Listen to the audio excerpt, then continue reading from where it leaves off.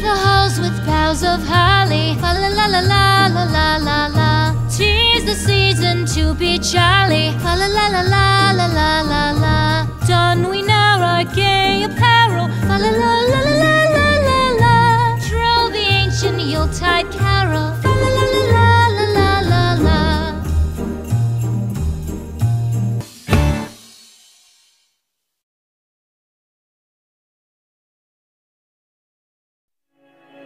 Dear children, before we begin this class, let us start with a small prayer. Let us stand up and recite the prayer shown on the screen. We thank you, Lord Almighty, for having brought us together in this Catechism class to study and pray, and also to know and understand the divine revelations that God has prepared for us. We submit ourselves before the fellowship of the Most Holy Trinity.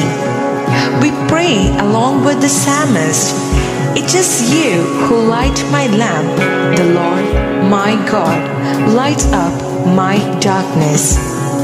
O Jesus, who shines as the everlasting light in our lives, we pray to you to preserve us under your mighty protection in all our deeds of this year. Mother Mary, who strengthened your Son during his times of suffering, intercede for us. Amen. Before we start, let me give you a few general instructions. The first one, please subscribe this YouTube channel to get notified for the latest updates of online catechism teachings. Second, plug in earphone for better listening and learning. Third, follow the instructions of the teacher, such as for praying before and after the class, to do the class activities, homeworks, class tests, etc. Fourth, your class activities and homeworks could be submitted to your respective catechism teachers of your parish. Fifth, in case of any queries or doubts related to the chapter, you may mention it in the comment section of this YouTube channel. Hello friends, this is Shamshabad Eparchy, Department of Catechism, coming up with yet another chapter number 6, Holy Bible, the written word of God. This is very beautiful chapter and very useful chapter as compared to the other chapters that we have learned.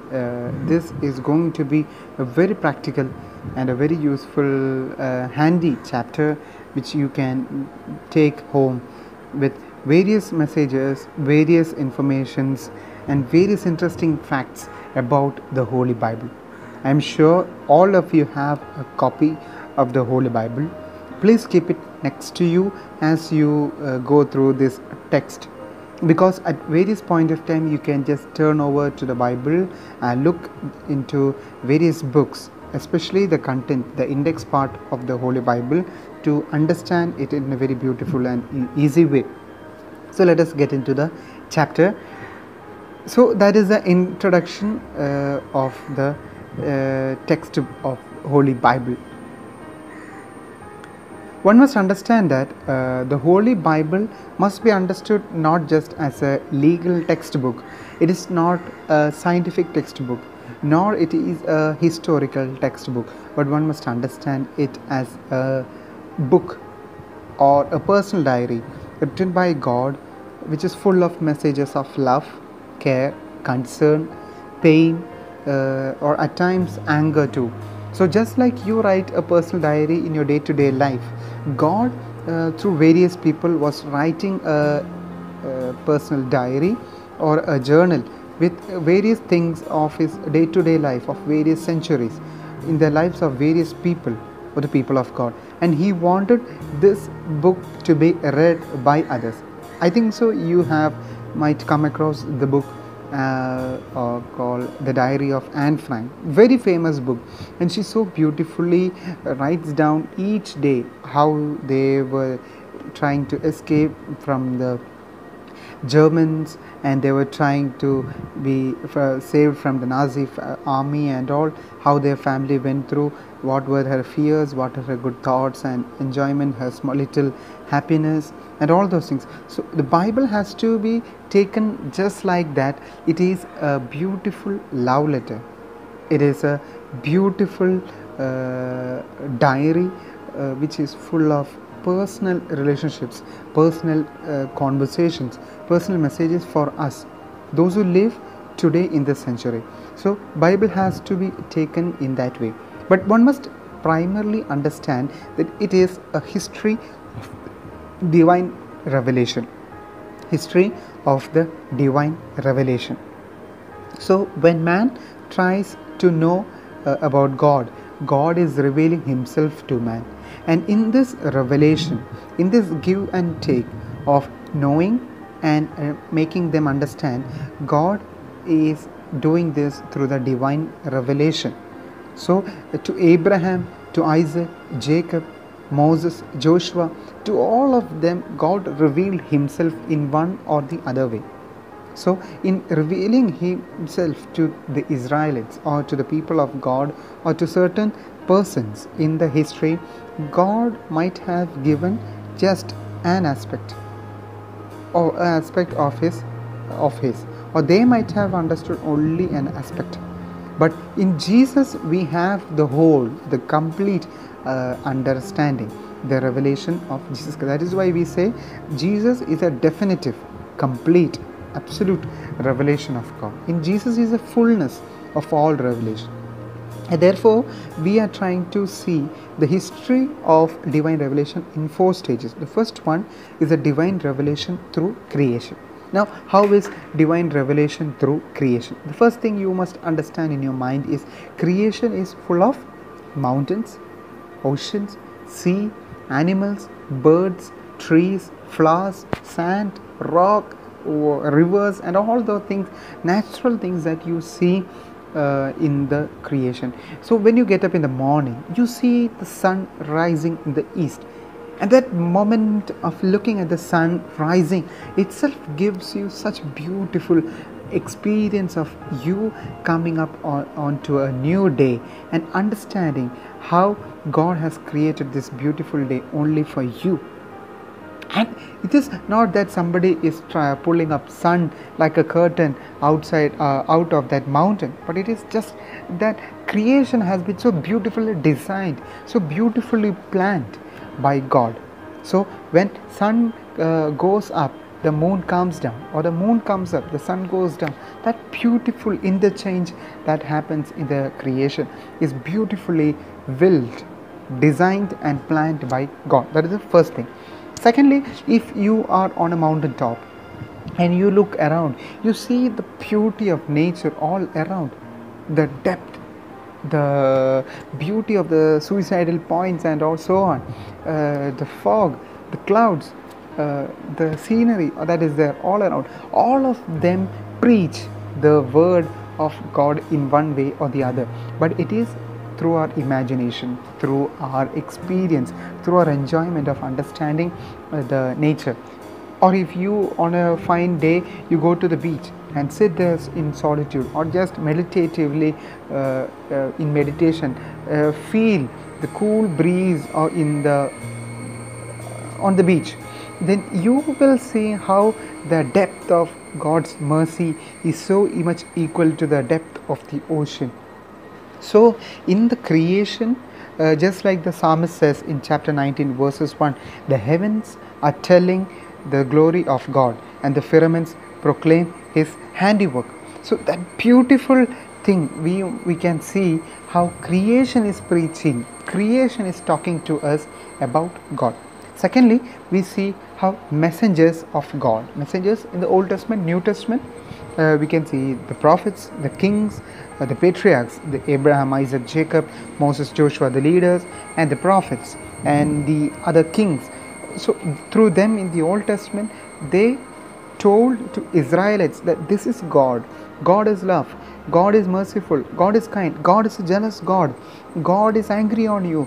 God is loving you. God is taking care of you. See, God is taking you to wilderness. God has a plan for you. Just obey the word of God. So through their words, through the words of the messengers, repeatedly and continuously, God spoke to Israelites or the people of God. And in the third part, we see Jesus is a definitive revelation. Word of God in its fullness is visible to us in Jesus the incarnate. In the beginning was the Word was with God, and the Word was God. And this Word is Jesus. Jesus is the Logos. Jesus was with God, and Jesus himself is the God. So the fullness of all revelation, fullness of all this understanding that we receive is in the revelation of Jesus. Now one must understand that the author to the epistle to the Hebrews writes it that the word of God is fully visible after the incarnation. In many and various ways by the prophets, the God has spoken to us, but now in the last days he has spoken to us through his Son himself. So that is a beautiful thing that we must try to understand in our day-to-day life, that Jesus is the ultimate revelation of God. Finally, we see the divine revelation and the church. So one must understand in a very practical way that one cannot have the divine revelation in its completeness without being in the church. Only in the church can you have the complete knowledge of God, in understanding Him, in making interpretation of the Word of God.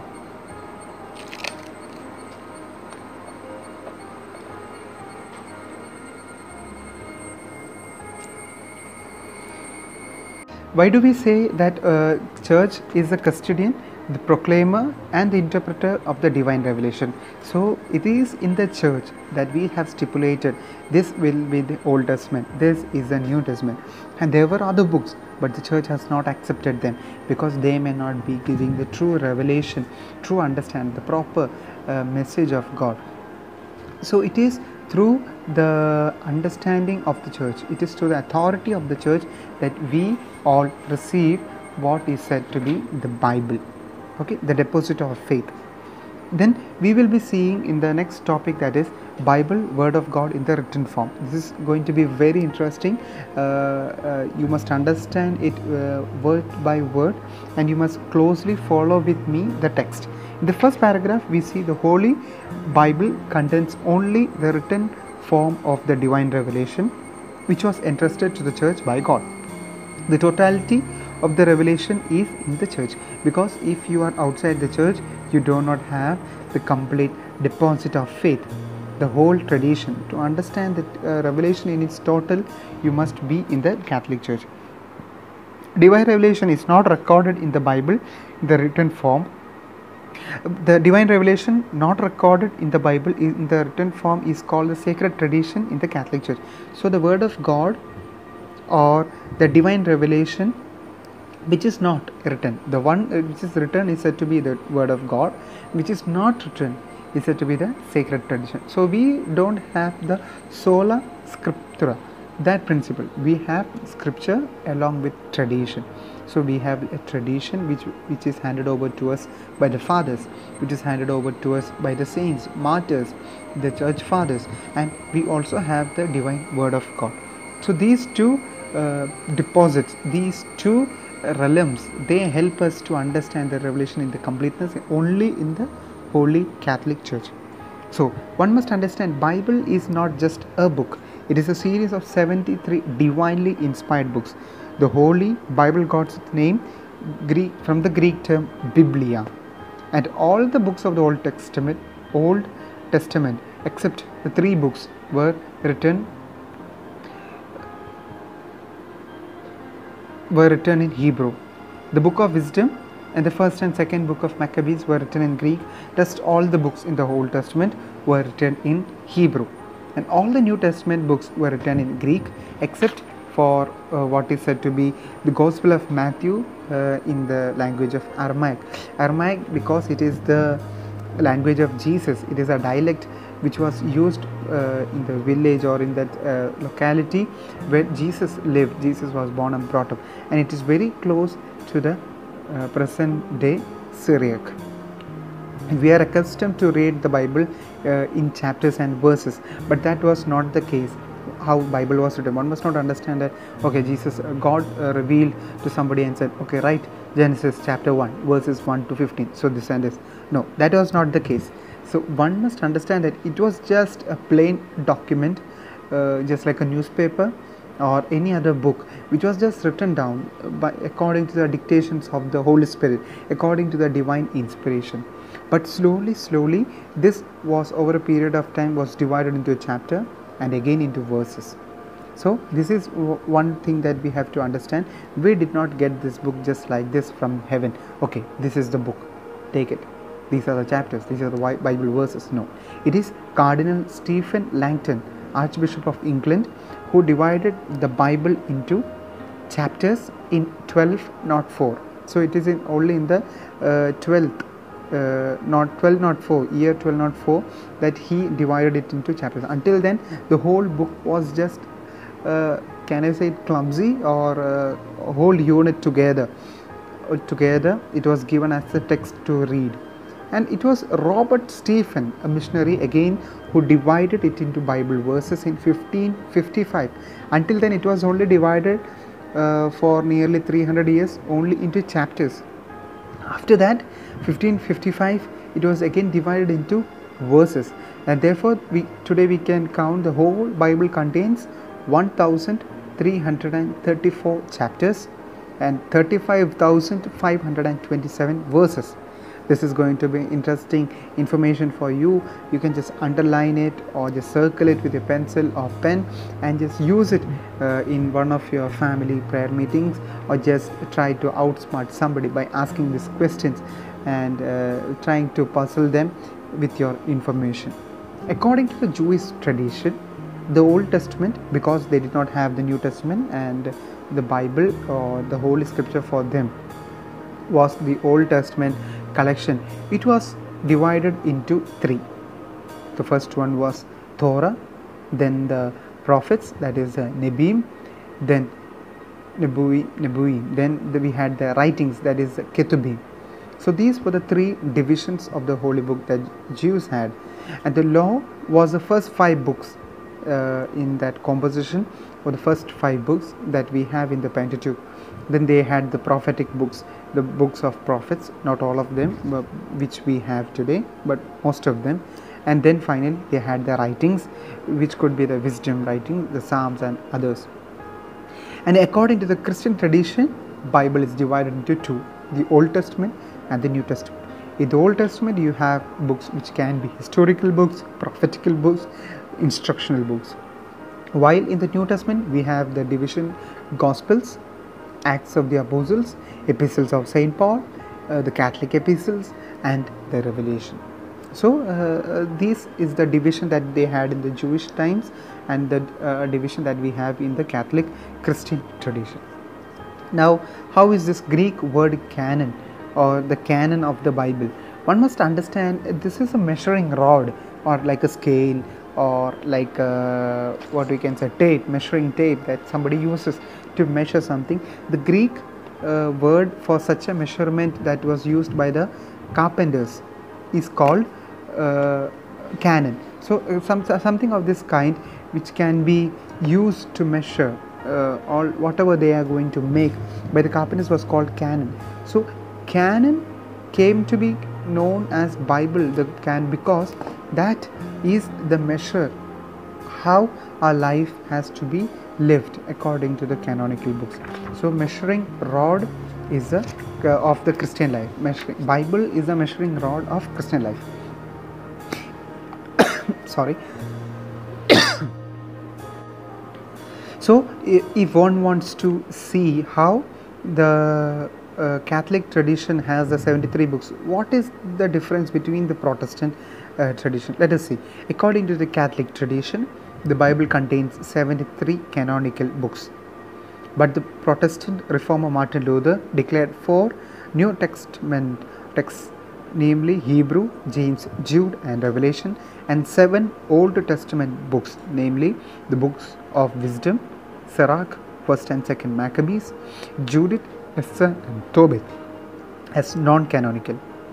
So when there was a protest and a division of another group of believers went behind Martin Luther, called to be the Protestants, they did not have these books, Hebrews, James, Jude and Revelation in the Old Testament, and the wisdom, Sirach, 1st and 2nd Maccabees, Judith, Esther, Tobit in the Old Testament, because they had principally difference of opinion in keeping these books within the canonical Bible.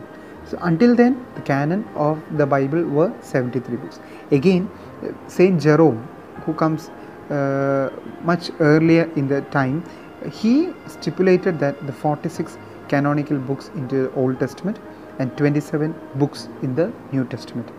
Now we will see which are the translations. The Greek translation of the Old Testament, we said all the books. In the first part we spoke about the Hebrew books. All the books of the Old Testament was written in Hebrew. There were few books which was written in Greek, but these books were translated into Greek. The Greek translation of the Old Testament written in Hebrew is called Septuagint. So the Hebrew Bible was translated into Greek, which was called Septuagint in Greek language. Why Septuagint? If you Google, you will find out it was written by some 70 scholars, 70 people coming together and various other details. So just plainly understand, the Hebrew Bible translated into Greek is called Septuagint. It is the translation was completed around 180 BC before Christ, and Septuagint Bible contains 46 books. Saint Jerome translates this Septuagint into Latin, which is called Vulgate. So the Hebrew Bible is translated into Greek, then from Greek it is translated into Latin, which is called Vulgate, and it was translated by the Saint Jerome. And again you have a translation in Syriac, which is called the Peshitta Bible. This was the Bible that our forefathers and Thomas Christians, they used all throughout their life, and there are copies of this which is in circulation. There are 4 things that one must keep in mind when we say that the Holy Bible is a book inspired by God. 4 things we have to keep in mind. The first one is the writers received divine inspiration from the Holy Spirit. Secondly, human authors wrote only or included only what God intended or wanted it to be in the Holy Scripture. And Bible will not make mistake with regard to the divine subjects. Finally, the style, language, theological views of the human authors will be reflected in the writings. The 4 principles.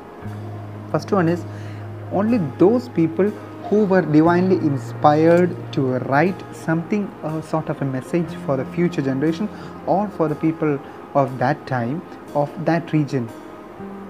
Only those who were inspired by the Holy Spirit, those books are taken consideration into the canon of the Bible. Secondly, only those things which God wanted the people to write in, the authors wanted to write down, only those things. So one must understand, only those who were inspired by the Holy Spirit writes down the Bible. Only those things that God wants them to write were written down by these authors. Thirdly, the person's culture, the person's style, language and theological views of the human author who writes it. It is a word of God or the message of God, but it is written by the person who is writing. So it is according to his human circumstances, his human situation that he writes down. So when I say God is love and he loves each and every one, the way each one of you write an essay on this will be different, isn't it? If I ask you to write an essay on God is love, God is merciful, all the essays or all the stories that you will be coming up will be original. but it will be yours, but it will be different. It will be giving us that understanding about this message that God is merciful. And one must also understand that this teaching that Bible gives is only with regard to, it will not make mistake with regard to the matters that it teaches about the divine subjects. So you should not take Bible and go out and argue with a scientist saying, see, the creation is not happening with the Big Bang, it is happening as per Genesis 1 to 11. No, you should not do that. Neither should you go to any historian and say, okay, in so and so year this was the king who was ruling, what you said is wrong. No, you must not do that, because the person who writes down, who pens down, because of various reasons, maybe for mistakes of his soul, or maybe due to the clerical mistakes, or the corruption that has happened while transmission of the Bible, there can be differences or there can be wrong things. But one must understand the divine message that Bible transmits to us will not have any mistake. Secondly, there could be mistakes, humanly mistakes, with regard to scientific things, historical things, or various other geographical things, details that has been given in this. In the light of the above mentioned facts, the divine inspiration is a divine act. Bible is written in human words and styles. That is why what is originally written by human author is inspired by God, which we said already. The only criterion for measuring the authenticity of translation is its faithfulness to the original writing. Only those translations which we have the imprimatur of the Catholic Church are considered official translations. We have to make sure, therefore, that the faithful use only translations having the imprimatur of a competent authority of the Catholic Church. This is very important, and I will show you how you can find out what is an imprimatur. So this is the Bible that I use for my personal study and understanding. This is called the New Jerusalem Bible. I will show you the cover. So this is the New Jerusalem Bible, and you have here called as the pocket edition, and it is published by the St. Paul's Communication. And one must understand that there are other Bibles which we can call as the NRSV Bible, or the New Jerusalem Bible, or Catholic Edition Bible, King James Version. So you must have a clear understanding which Bible is Catholic, which Bible is not Catholic. That is what I want trying to make you understand here. That is, in our Bibles you will have here this thing, nihil obstat or imprimatur, the word which is given in the textbook, imprimatur, nihil obstat or imprimatur. These are the two words through which you can understand whether this Bible is recognized by the Catholic Church. You must make it, you must understand it very clearly. All the Bibles are not recognized by the Catholic Church. King James Version, for example, is a Protestant translation, and you might not find all the books. Or Satyaveda Pustakam, that is another translation of Malayalam copies that you find. If you have that in your home, that is not the Bible, Holy Bible that Catholic Church teaches us to use. So one must have clear understanding that nihil obstat or imprimatur you should check before buying a Bible. So Good News Bible or the New Jerusalem Bible or the NRSV Bible, these are the Bibles which have the nihil obstat or imprimatur, and you must always use and only use this, because the 46-27 ratio that we said, the 46 books in the Old Testament, 27 books in the New Testament, is the proper in these books, and the translation is authentic. The translations are original to the maximum in this Catholic traditions that we must understand. But at the same time, the Protestant Bible or Bible of other sects, there will be no 46 books. There may not be 27 books in the in the New Testament. So you must understand the four things. And explaining the divine inspiration in the apostolic letter, Pope Leo XIII says that the Holy Spirit by his supernatural power inspired, transformed and helped the authors to understand and write inspirations of the Holy Spirit without error or defect. So the maximum, the word of God or the message of God was transmitted to the authors without mistake, to the maximum, because Holy Spirit was helping them. But with regard to the geographical details, with regard to the historical facts, scientific principles, one must not challenge any scientist, historian or anybody else with the use of Bible, because this is a holy book of Christians. This is full of love. This is full of message for us to come to salvation, for us to grow in holiness. So this is not a scientific book. This is not an historical book. This is not a book or manual for geography or cooking. So you must take it in the sense that it is a book full of divine revelation. It is a book full of God's words of love. Now there are 5 senses you can use to understand. If you take a Bible passage and you read it, you can understand that Bible passage in 5 ways. It could be in the literal sense, it could be in the spiritual sense, it could be in the symbolic sense, moral sense or analogical sense. So when you read a Bible, the way you translate or interpret it can be in one of these 5 ways. And you must understand that literal sense, that is when Jesus says love your neighbors, love your enemy and love your brother just as you love your God, that has to be taken in the literal sense. You cannot say okay, Jesus is telling some symbolism or he is telling some other hidden meaning is there in that. No, the perfect meaning that is given in the according to that Bible verse is you have to love your neighbor, you have to love your enemy, you have to love your brother just as you love your God, the whole heart. Okay, so that is a literal sense. Now, can you take some of the Bible verses in literal sense? No. For example, that there comes the importance of spiritual sense. For example, when Jesus says, if eye is causing you to sin, take it out and throw it away. If hand is causing you sin, cut it off and remove it. Does it mean you have to take it in the literal sense? If then, all of us would have been handicaps, all walking around in the Catholic Church. Many of us would not have bodies itself. Many of us would not have tongues. Many of us would not have eyes. So, one must understand that here we have to take that Bible verse or that teaching of Jesus in the spiritual sense. What is he explaining? He is expecting us to close our eyes when it is causing us to sin, when it is causing us to fall into temptation. We have to stop watching movies. We have to stop watching videos. We have to stop watching, reading or looking at somebody. That is the spiritual sense that Jesus is trying to tell us. Now there is symbolic sense. Now when there is an episode in Bible, it has a symbolic meaning.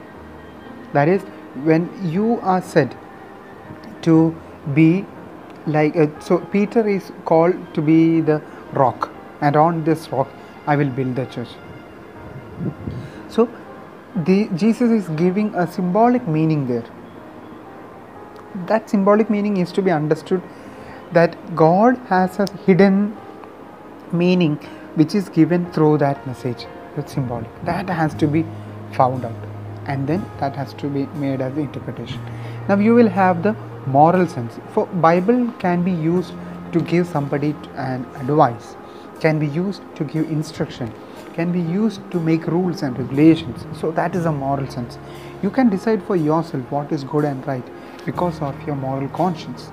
More than that, you can read Bible and find out what is good and what is wrong, because Bible has plenty of instructions and advices which helps us to understand the right thing to do and the wrong thing to avoid. And finally, we have the anagogical sense. Anagogical sense is just simply when I tell you something, you should keep in mind, or when you read the Bible, you should keep in mind that you are a citizen of heaven. You are called to holiness. You are called to eternal life. So in that background, you have to understand this message. The person who is giving you this message is speaking to you in the in that realm that he has come from heaven, he is in heaven, and he is telling us that we are also belonging to heaven. So we should understand, we should make the transmission of this message in such a way that we are of heaven, we are citizens of heaven, with the orientation that we have to the we should have to understanding the Bible.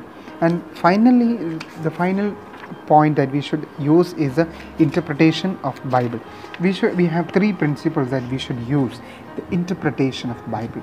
Interpretation of Bible can be for various reasons.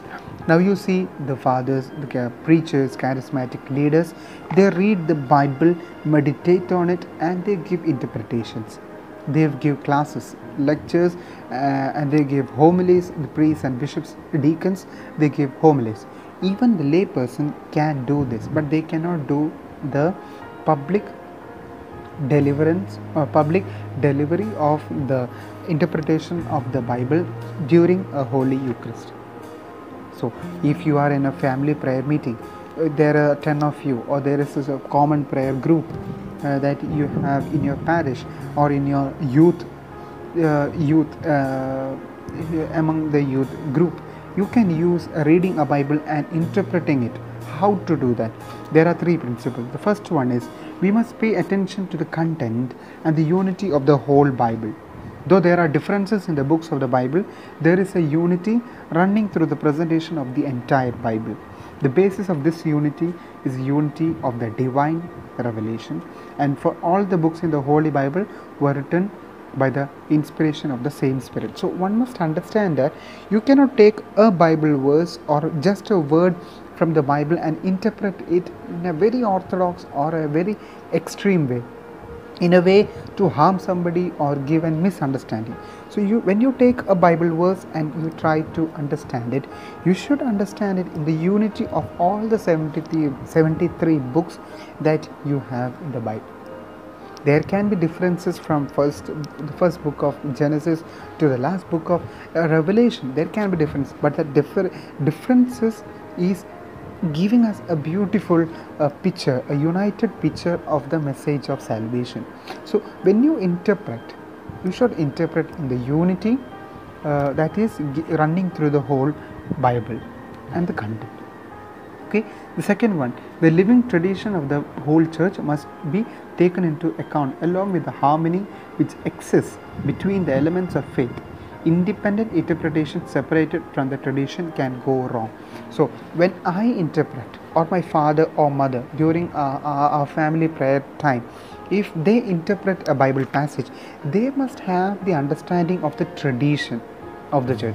In the beginning we said the written word of God, the written divine revelation is said to be the Bible, the word of God, the written one.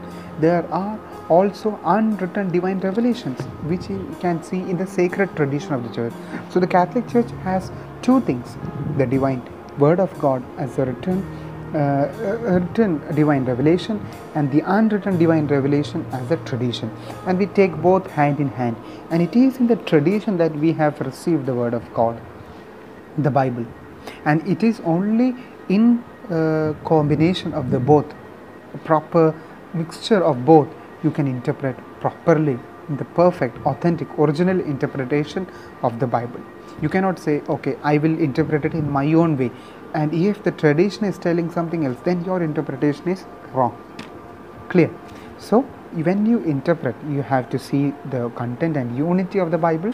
Secondly, you have to take into consideration serious understanding, observation, the traditions of the Catholic Church. And finally, the interpretation of the Bible must be based on the Christian faith and teaching of the church magisterium.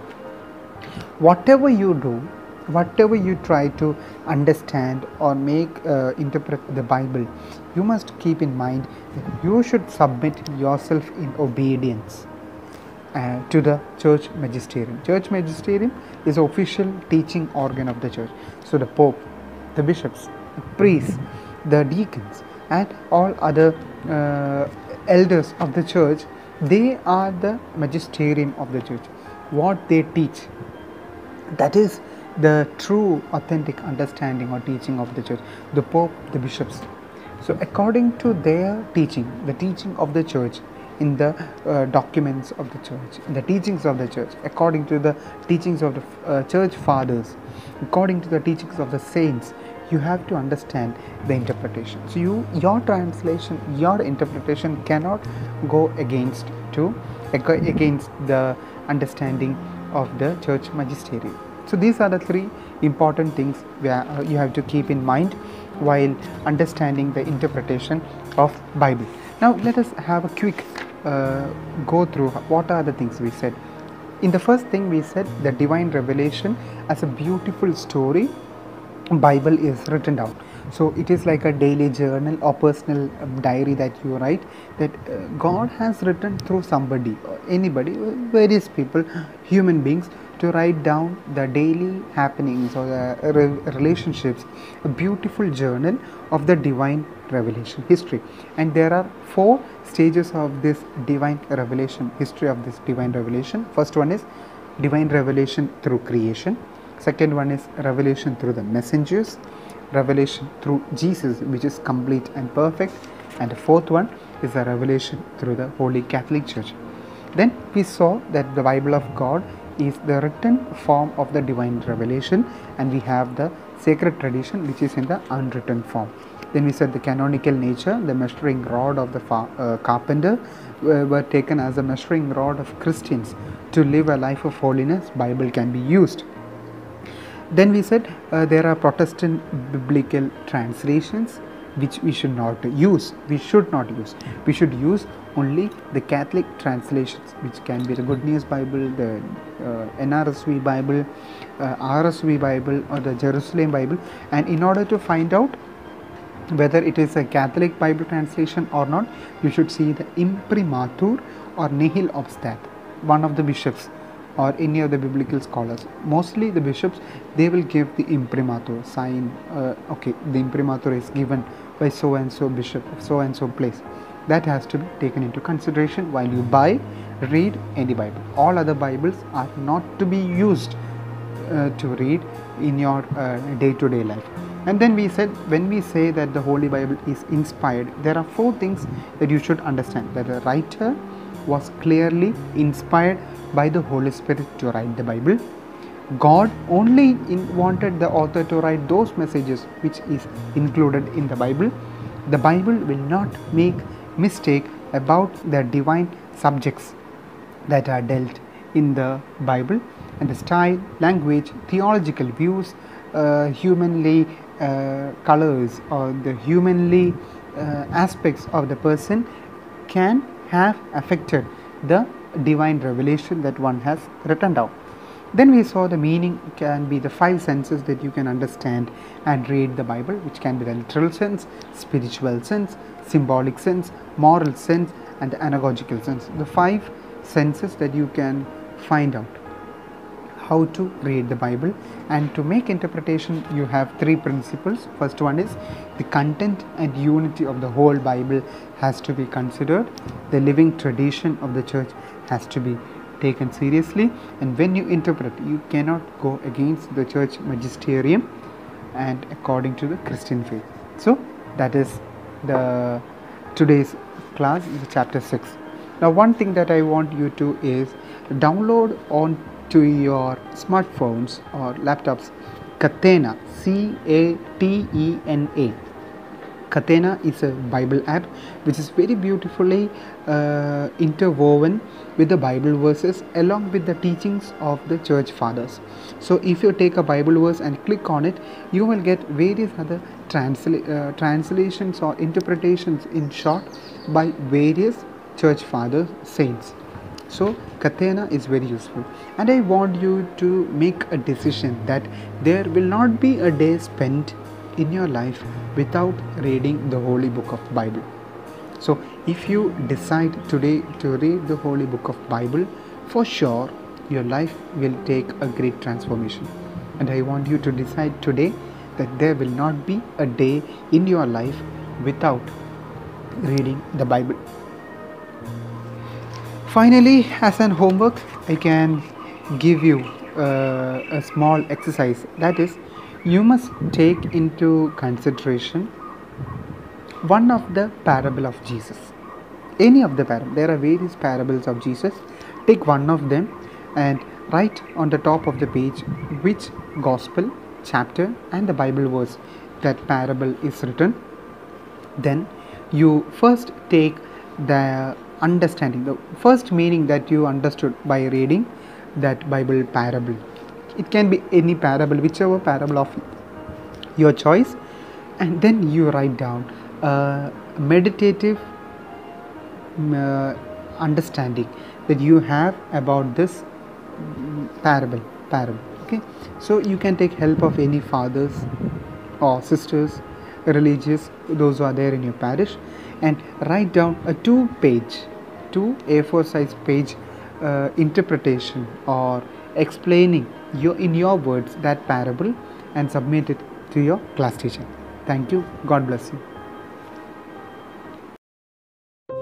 Let us end the class by thanking God for giving us this wonderful opportunity. Let us stand and recite the prayer shown on the screen. O merciful Lord, we thank you for having sent forth upon us your wisdom from the holy heavens, from the throne of your glory. Thank you for having chosen us to be the shining lamps of the world by illuminating darkness and spreading light. O Jesus, you said, "It is not the will of my heavenly Father that one of these little ones should be lost." We thankfully join our hands before you for holding all of us to your bosom. Following the example of Mother Mary, who readily accepted to be the handmaid of the Lord, we too pray that we may be strengthened to do God's will in every walk of our life. Amen.